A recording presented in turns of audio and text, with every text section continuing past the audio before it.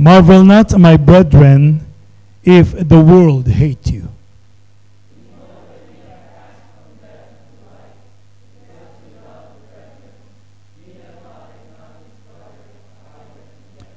Whosoever hateth his brother is a murderer, and ye know that no murderer hath eternal life abiding in him.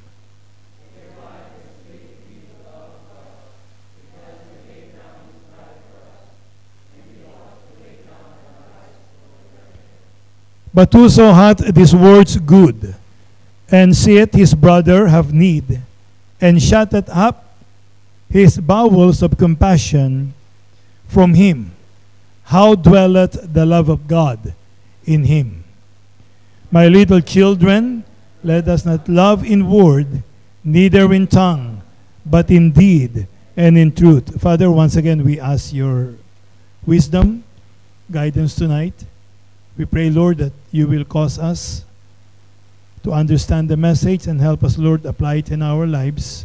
Holy Spirit, continue to guide us and lead us, that we may be able, O God, to glorify the name of the Father in our daily lives, Lord. I pray, Lord, that you will use me to be a blessing to your people tonight. In Jesus' name I pray. Amen. Okay, so we're not going to study all the verses that we have read. We're going to skip some of them, and we will only focus on the topic of loving the family. Loving the family, or loving our brethren in the Lord. Or we can also say that loving the church. So, unity is a very crucial in the success of Christianity and, of course, the success of the church. And unity is always expressed in our love for one another. Because if there is no love for one another, unity will always be absent. There will be hypocritical unity, but never a genuine unity.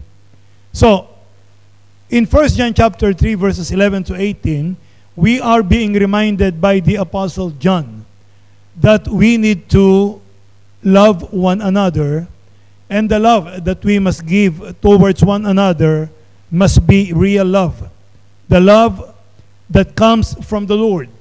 The kind of love that was shed abroad by the Holy Spirit in our hearts. Because only the kind of love that God can give is the kind of love that will unite each and every one of us.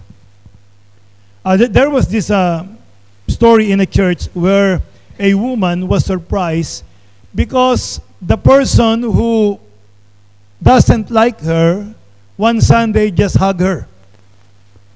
And then afterwards left her and went to his place. So she was very surprised why that thing happened, because she knew that that person doesn't really like her. But then at the end of the message, because apparently she was absent the Sunday before that, the pastor said that your assignment will be the same thing, to hug the person that you do not like in our church. So that is the reason why she was hugged by that member. But then again, if loving one another is just simply hugging one another, then that's going to be easy. If it is simply showing in a short or a few seconds of action, then we can say that we love one another. But love is not just like that. It is not just an external action, but it must always have that internal desire to love. It is not only what we see, but it is also what is deep within us. So that any outward action that we will show is the result of the inward love that we have in our hearts. Because it is very easy to smile at the person that you hate. It is very easy to talk to a person that you disdain. It is easy to show some outward appearance of affection even though your heart and your mind is far from it. So, you see, as a Christian, love requires continual effort and hard work. Because at the heart of loving others means putting others ahead of you. And that is always a huge battle. Why? Because our default is to love ourselves more than other people. It is very, very seldom that you will find a person who will love other people more than himself. But that is love. And that is what God is commanding us to do. And that is what the Apostle John is reminding us also to do in order for us to prove that we are really the children of God. You see, John was originally known as the son of thunder. Meaning to say he is not a gentle person. Meaning to say he is a person that when he goes to a place, he will steer a storm. Because he is the son of thunder. He may have an attitude of troublesome or attitude that people will not like, that whenever he leaves the place, they will be thankful that he is not there anymore. But then one day, he was touched by the Master. He repented of his sin, and he got saved, and he was transformed into the apostle of love. There was a complete change in his life. That whenever he is present, there is always calm. There is always what we call love.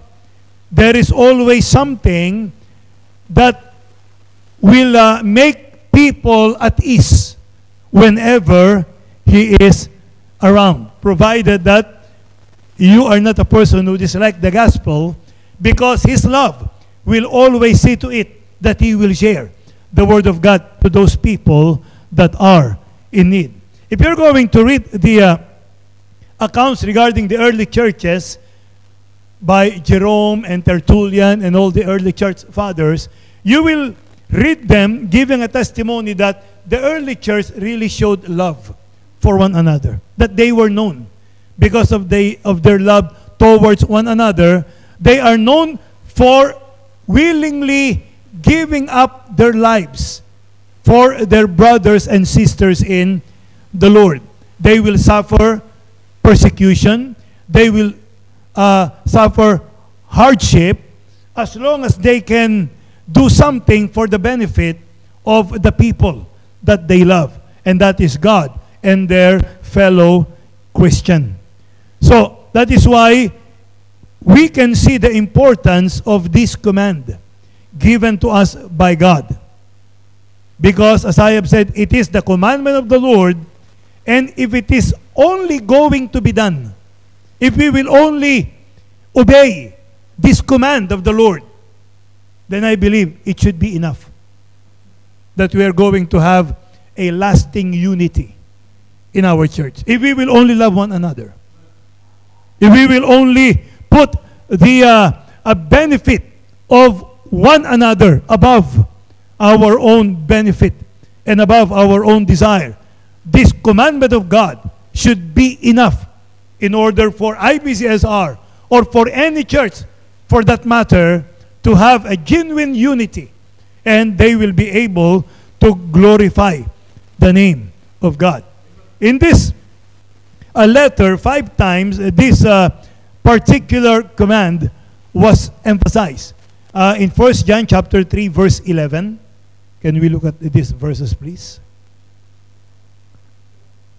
For this is the message that ye heard from the beginning, that we should love one another. So since the beginning, this is a message given by God, message given by the Lord Jesus Christ. Look at verse number 23.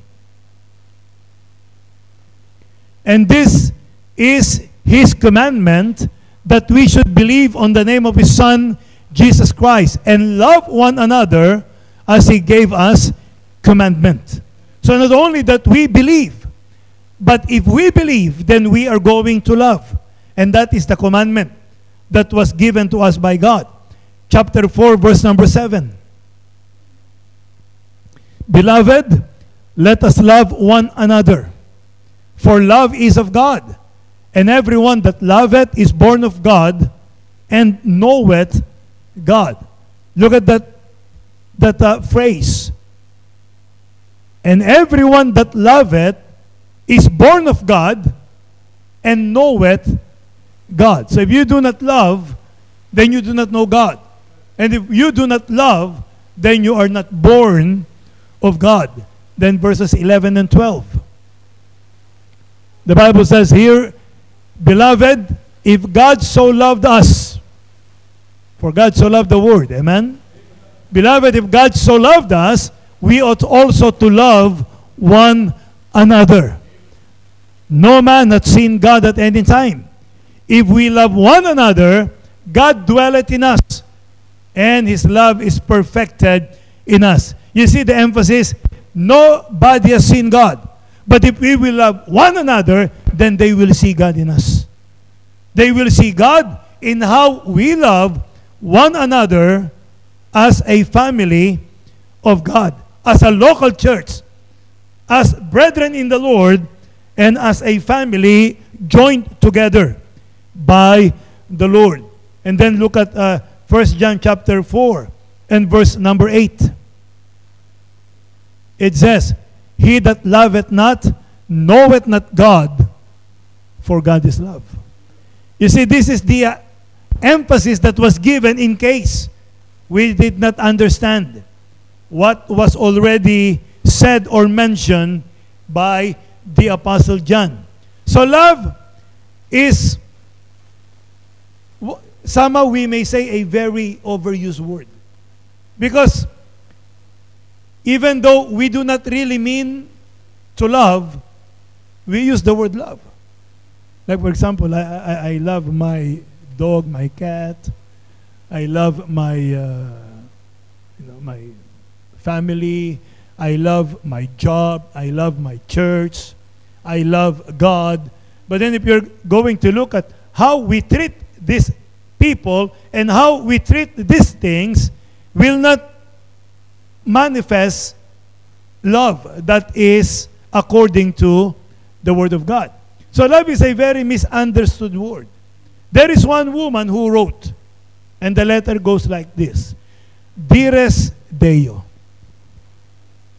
no words can express the great unhappiness I've felt since breaking our engagement. Please say that you will take me back. No one could take your place in my heart. So please, please forgive me. Deo, I love you. I love you. Yours forever, Lani. P.S. And Deo, congratulations for winning the sweepstakes. So, Lani thought that Deo winning the sweepstake is love. If not for the sweepstake, there will be no letter like this. And we think that we love people that we can get benefit from them. And we think that we love people if they are giving us the things that we need. And we think that we love people because they make us feel good. Ladies and gentlemen, that is not biblical love. Biblical love is sacrificing yourself for the benefit of the object of your love. Amen? You see, people thought that love is like a sentimental feeling or a shallow emotion. Love is much, much more deeper than that. So let us first look, number one, at the meaning of biblical love. What is a biblical love? You see, biblical love is a self-sacrificing, caring commitment that shows itself in seeking the highest good of the one loved. So if you say that you love, then you will seek the highest good of the person that you love, or the thing that you love, or God that we love. You are not going to put your ambition, your desire, your happiness above the person that you love. Because love is self-sacrificing, not putting yourself first, but you are willing to be last in order for the person that you love to take priority in your life. That is the meaning of biblical love. And we can see that in the action of the Lord Jesus Christ, that when He was hanging on the cross of Calvary, it is because He put our benefit, He put our desire, or our what we call a salvation first, and not thinking about His life. He willingly laid down His life for our salvation and for our benefit. That is love. Because if we're going to analyze it, most of the time our love is a selfish kind of love. I will love you if you will love me. Or love me, then I will love you. If you don't love me, then I am not going to love you. That is not love at all. It is never love. Because love is self-sacrificing. It is loving even though not being loved in return. That is love. You see, when the Lord Jesus Christ so loved the world, when God so loved the world, that He gave His only Son, the Word to whom He gave His Son shouted that His Son be crucified, that a criminal, a thief was even chosen above His Son, whom He sent to this world to die for our sin. God the Father was not loved in return. Jesus was not loved in return. But in spite of that, He went all the way to Calvary. Why? Because He loved. He loves. He loved us. So that is love. So don't say that you love a person if you will only love him or her, if she will love you in return. A loving person will keep on loving even if the person that he or she loves will not love him or her back. That is the biblical kind of love. At its heart, biblical love is a commitment that is not without feeling. Yes, of course, there is feeling because it is a caring commitment. It involves delight in the person that you love. It is not just a duty, but it is a desire that manifests itself in action towards the person that you love. So when you love, it is abstract, but you concretize that love by your action towards the person that you love. So there is that feeling inside, and there is that manifestation of action outside that is showing the person that you really love that person. Those deeds often require self-sacrifice.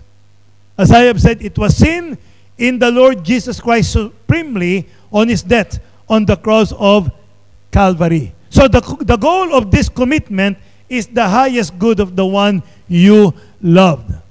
While there are many good things that love seeks to accomplish, like for example, to provide for the food, provide for education of the children, to provide a shelter for the family, to provide so many things that the person that you love may need, but the highest expression of this love is, number one, to see to it that that person will be saved by the grace of God.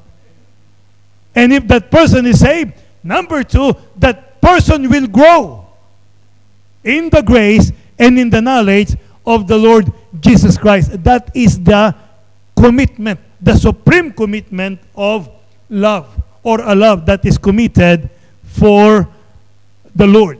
That is putting personal worth and value for the person that you love. So that's why we use this word love many, many times, but we really do not understand the meaning of it. Lust is replaced by the word love. Like is replaced by the word love. Whatever affection we may feel, we use the word love in order to express that affection. But when that affection comes to a test or is tested, then we will see that we do not really love, because love will never cease. It will never leave, no matter how hard the situation may be. And love will never hurt the person that you love. So, Christian love fulfills the command of the Lord Jesus Christ. Look at verse number 11. Look at verse 11. The Bible says that in 1 John 3:11, "For this is the message that ye have heard from the beginning, that we should love one another." So when we love one another, we fulfill the command of the Lord Jesus Christ. So this command is not a command that emanates from John. It is a command given by the Lord Jesus Christ, given by God from the very beginning. Look at John chapter 13, verses 34 to 35. "A new commandment I give unto you, that ye love one another, as I have loved you, that ye also love one another. By this shall all men know that ye are my disciples, if ye have love one to another." So this is not a command from the Apostle John. This is a command given by the Lord Jesus Christ, and the Apostle John keeps on emphasizing to those people that he meet, and to those people that will read his epistles or the gospel, because that is the heart of the Apostle John. If you're going to read one testimony of, if I'm not mistaken, Tertullian, or I forgot the name, but they said that when John was very, very old, they will just carry him from one church to another, and they have to accompany him and hold him up while he's behind the pulpit and preaching. And they say that every time that he preached, he will always say, "My little children, love one another." He will repeat that so many times during his preaching that he was asked one time and said, "Why do you always repeat that phrase, love one another?" He said, "Because it is the greatest commandment given to us towards each other by God, to love one another." So he said, "As long as I live, I'm going to tell people, love one another." And that and until he died, that is the message that he is always preaching. You see, Jesus instructed his followers here to love one another. It is the basic and fundamental thing that a believer's walk with Christ should have. Because look at what he said, "By this shall all men know." It's not about the preaching. It's not about the good deeds. It's not just about that. But the Lord Jesus Christ says, by this, by what? 34, loving one another, all men know that shall know that ye are my disciples, if ye have love one to another. Because that is the supreme test. If you love God, then that is the supreme test and the greatest commandment towards God. And if we love one another, that is the supreme test of our faith to God. That is loving one another. You see, Jesus in verse 35, notice, Jesus gave permission to the world, not the believers, but to the unbelievers to judge us. You see, by this shall all men, the unbelievers, those that are looking in, those that are observing us, he says, by this shall all men know that ye are my disciples, if ye have love one towards another. So meaning to say, the world will know that we are a follower of the Lord Jesus Christ simply on the basis of us loving one another. Kaya kapag may kapatid na hindi mahal yung kapatid niya, ang pinapakita natin sa mundo, hindi tayo mga mananampalataya. We are showing the world that we are not saved, that we are not in the Lord. We are showing the world that we are not the children of God if we do not love one another. You see? You see, believers today are not actually fulfilling this command. If the world will judge us on the basis of how we treat one another, are we going to pass the test? Are they going to say, yes, these people are really disciples or followers of the Lord Jesus Christ because of the love that we can see in them towards one another? Don't you think that God's heart is breaking whenever we do not love one another? Whenever we do not treat one another with kindness? You see, God's heart is being broken. The absence of love in the life of a believer is inconsistent with the message of love that the Lord Jesus Christ has commanded. Christian love is foundational to being a child of God. If there is no love, you cannot even claim that you are a child of God. You know why? Actually, love proves or provides an assurance of our salvation. Look at that chapter, 1 John chapter 3, verses 14 to 15. This is very clear. 1 John 3, 14 to 15. 1 John. We know that we have passed from death unto life. What did John 5:24 says? Verily, verily I say unto thee, he that heareth my word and believeth on him that sent me hath everlasting life, and shall not come into condemnation, but is passed from death unto life. And then look at what John says. We know that we have passed from death unto life. Meaning to say, we are saved because we love the brethren. So it provides an assurance of salvation. You can say, I know I am saved because I love the brethren.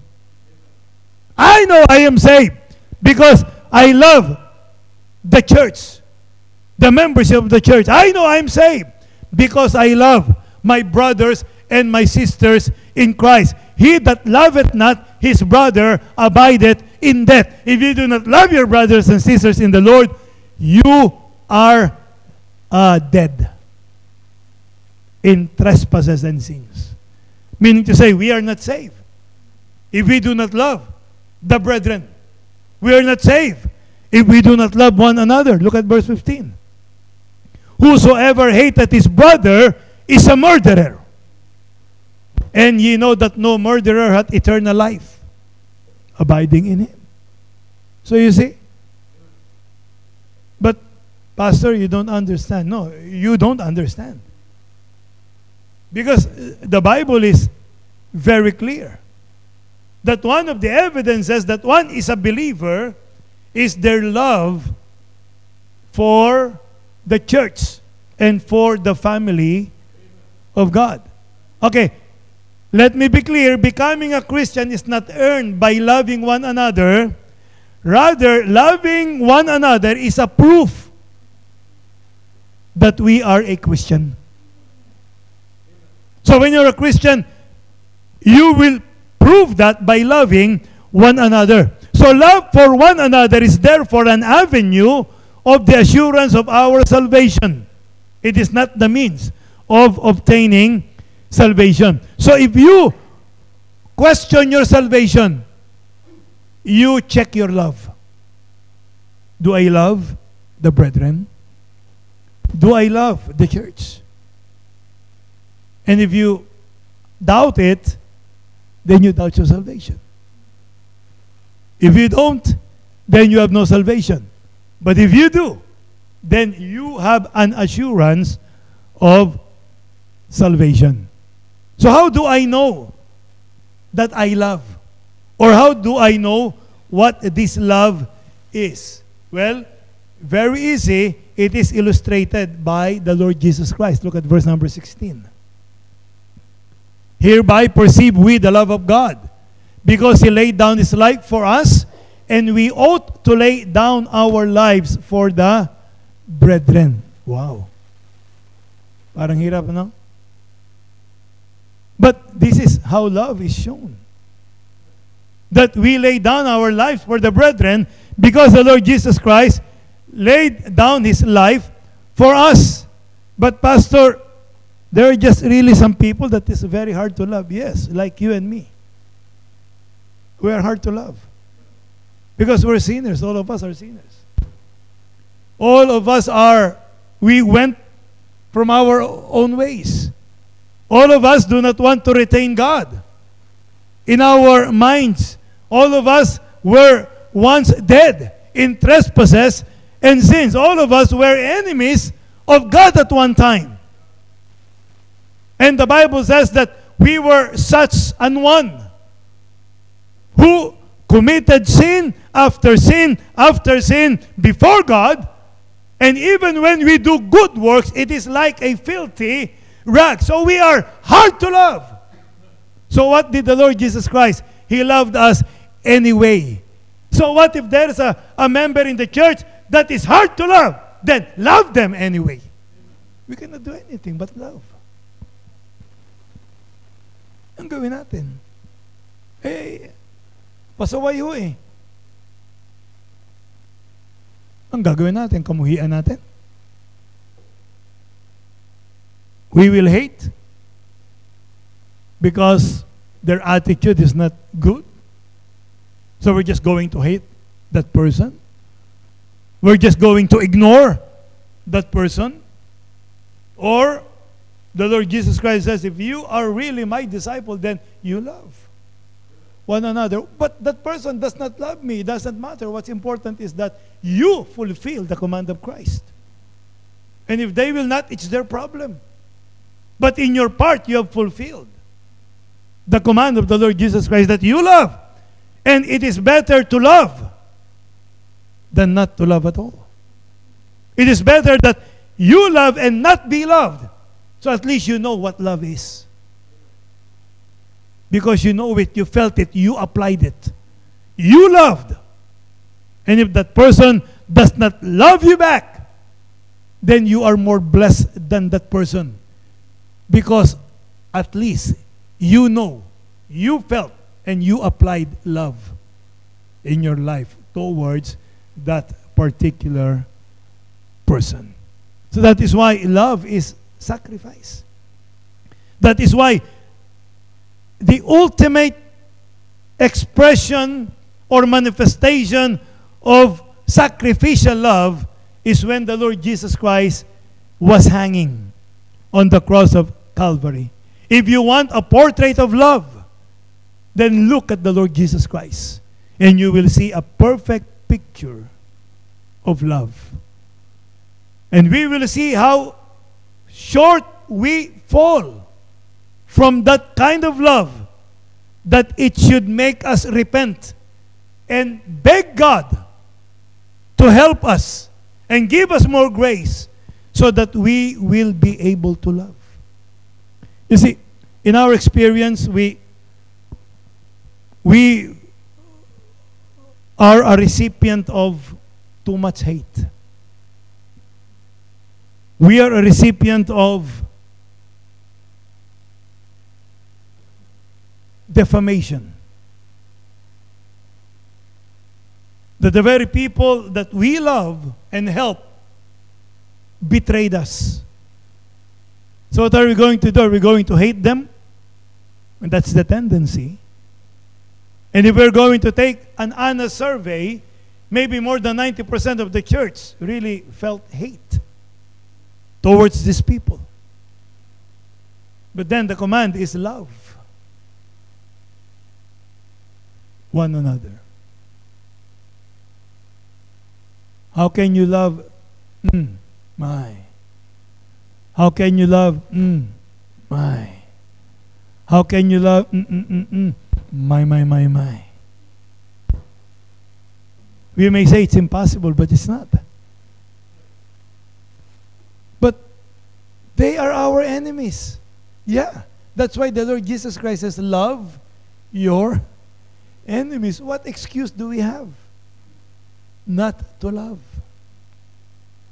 So, Pastor, you're just going to stop everything that you're doing? No. So I thought we have to love. Yes. Don't you know that spanking is love? Don't you know that disciplining is love? Don't you know that allowing the person to suffer the consequences of their sin so that they will repent and they will realize that they are wrong is love? So we do not hate them, but we want them to realize what they have done, and they should repent and go back to the path that God wants them to tread. Why? Because whether we like it or not, God has a purpose in their lives. And we ought to be a part of that still. That's why what we're doing is not hate. It is love. Because they have done this in the past. They got away with it. And they are continually doing it. So stopping them to do that is love. You see, love hates sin. Is Jesus Christ love? Amen? Do you believe that? What did He do to the money changer and the collectors in the house of God? He used whip and throw all of their merchandise out. Why? Because He loves them. And He doesn't want them to continue desecrating the house of God. And that is love. When you spank your children, does it mean you hate them? No. You love them because you do not want them to continue in that path that will lead them to perdition. You want to stop them in their track so that you can guide them back to the right way of living a life that is pleasing unto the Lord. So therefore, Christian love is expressed by action in a personal way and in a practical way. Let us look at the two verses 17 and 18. It says, but whoso hath these words good, and seeth his brother have need, and shutteth up his bowels of compassion from him, how dwelleth the love of God in him? So it is personal. You show your love to your brother or your sister who is in need, and you have the means to help them. You do not hoard that in order for your benefit and not to provide for their need. No. We should use that situation in order to show them that we love them, in order to show them that we are willing to sacrifice, in order to make them realize that the love of God is in our hearts. You see, can we go back to verse 16? Hereby perceive we the love of God, because He laid down His life for us, and we ought to lay down our lives for the brethren. So, plural, right? For the brethren, plural. And then all of a sudden, in verse number 17, it became singular. But whoso hath these words good, and saith his brother have need, and shutteth up his bowels of compassion from him, how dwelleth the love of God in him? You see, as human being, we have this tendency. It is as if it is easier for us to show magnanimous work than individual acts of love. It is as if it is easy for us to love the Word than to love the people here in Siem Reap. That we are willing to send money to the missionaries in many different parts of the world, and yet we do not win the people of Siem Reap, those that are near us. It is as if it is very easy to love the church as a whole than to love that person sitting beside you or many chairs from you. I love the church, but there is 1, 2, or 3 that you do not love. It's quite easy to do that. So that is why he said that we need to love the brethren. And then in verse 17 he says, if a brother, you see a brother or a sister have a need, and you have the means, then do not allow your bowels of compassion to close to that person, but you help that person. You see, para bang, mahal ko po ang church. Ba't si kapatid? Hirap po kasi ang taong yan eh. Kakainis po yan. Paano mong mahal ang church? Part ng church yun. Oh, di ba? So, sinong niloloko mo? So, you are trying to appease yourself by making yourself believe that you love the church, but there is a component of that church that you do not love. For God, it is the same thing as not loving at all. Because when you love a whole, you must also love the components of that whole. When Jesus loved the world, He loved each and every person. But when we say we love the world, sometimes we do not love a certain portion of that word. Like for example, people in America may say that they love the word, that they send their missionaries all over the world, and then you mention to them Osama bin Laden. Oh, that's a child of protection. That is a manifestation of Satan. So how can you say that you love the word when Osama bin Laden is part of the word? You see what I'm saying? This is what John is emphasizing. You do not cover your love by magnanimous action, but you must show your love by even small acts of love or affection towards even the most insignificant member of the church. You see what the Apostle Paul says? Those that are weak, part of our body, are the ones that we take care. Why? Because they're weak. And we give much more attention to them than those that are strong. But our love is different. We love those that are lovable, and we tend to hate or ignore those that are unlovable or that are hard to love. But then, love is personal. It must be from you to all, and from you to each and everyone. So it is a practical kind of love and a personal kind of love.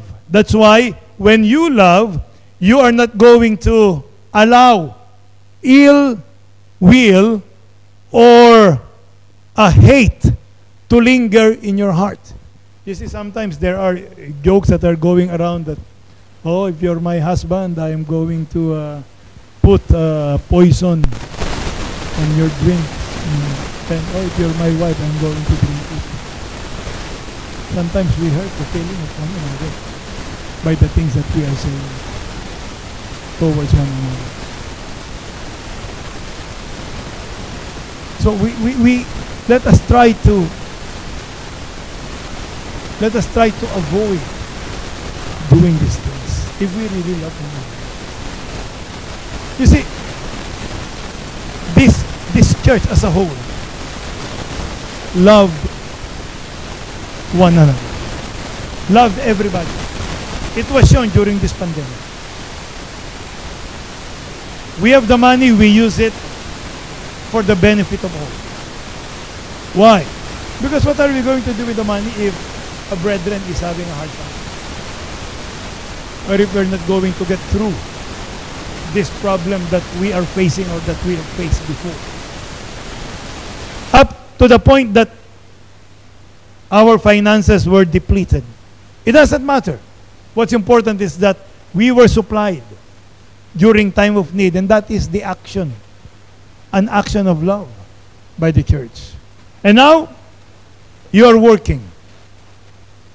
Why don't you show your love to the church by contributing once more, one more time to the needs of the church by giving your free will tithes and your offering and your faith promise and your sacrificial giving? Why not do it? Knowing that no matter what happened, my church will not leave me nor forsake me. This is what I'm always saying even when I was in the Philippines. You are the one who is actually benefiting from what you are giving to the church. Because you will be the one to use it for the glory of God. You benefit when you give. That's why it is very disconcerting to know or even to see that people will put themselves first before others and then pretend that there is love in our hearts. Even in the family.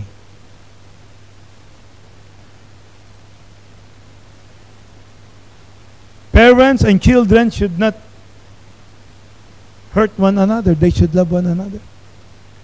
They must put the but I cannot really remember the term since the beginning of the message.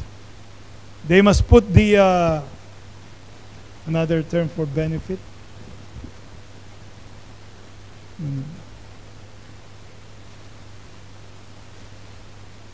Yeah, the welfare of others before their own welfare. So we need to say, as a father, I should put the interests of my children in front of my interests. And as children, they must put the interests of their parents before their own interests, because that is love. Our problem is this. We want people to love us. That is our main problem. No, I want to be loved. That's what I need. You must love me. Love me. Love me. Love. Kanta na yan, di ba? Love me. No. That should not be our desire. Our desire is, I will love you. I will love you. I will love you. I will love you. I don't care if you do not love me, but I will love you. Why? Because that is commanded to me by God. Now, you want to obey God? Then you love. So if I obey God, I will love you, and you want to obey God, you will love me, then we love one another. Then we know that we are the disciples, that we are the follower of the Lord Jesus Christ. And sometimes, if parents cannot love their children, and children cannot love their parents, how can they love other people? That's what I'm trying to say. You love other people, you don't love your family, you hypocrite. How can you love others more than your very own? Diba? Doon tayo. Doon tayo. Kaya hindi ba sa pamilya natin merong, anong boy pa nga, ang tito ko laging sinasabing, magaling ka sa barkada. Pero pagdating sa pamilya mo, wala kang kwenta. Hindi ba? Gagastos para sa barkada. Pero sa pamilya, hindi. How can you say that you love? No, you don't. You love yourself. Because you want to be loved by them, and you're trying to buy their love, but your very own knows who you really are. That's why there is no such thing as a love in our hearts. Diba? That's why, do you want to know that you really love? Then love the nearest person to you first. And do not demand them to love you back. Don't. You are the one commanded to love. They're also commanded, Pastor, yes, but the command is personal. It's for you. That you love. And they're commanded to love. Question: if they did not obey the command to love, are you also going to disobey because they disobeyed? You ask yourself that question. No, Pastor, the reason why I do not love him is because he doesn't love me. So you both disobeyed God. So what if you love him and he did not love you when you are facing the Lord Jesus Christ at the judgment seat of Christ? What will be your work? Gold and silver and precious stone. Is that going to be your work? Or wood, hay, and stubble? But Lord, what can I do? They don't love me. Did I command you to love them because they love you? No. My command to you is to love one another. You do your job, let them do their job. But most often than not, if you will love a sacrificial kind of love, the people of God will love you back. Because they will see the love of God in you. And you are going to be very, very easy to love. That is why, please, let us stop kidding ourselves. If we cannot love, your own person, if you cannot love, if you will not love, then how can you say that you are a child of God? How can people say that we are the disciples of the Lord Jesus Christ? Love your children, even if they will not love you back. Love your parents, even if they will not love you back. Love your husband, even if he will not love you back.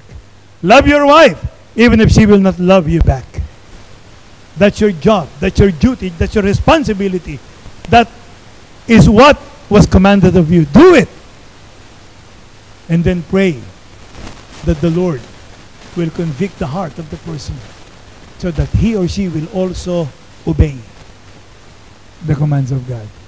And I would like to close here that if we will just focus on the command given to us by the Lord Jesus Christ and do it, then we are going to avoid so many heartache and disappointments in life. Because when you love, you are already fulfilled, even if the other person will not love you back. And if they will love you back, then that is just a bonus to what was given to us by God. So we stand up, please. Father, we thank you for the message that we have heard.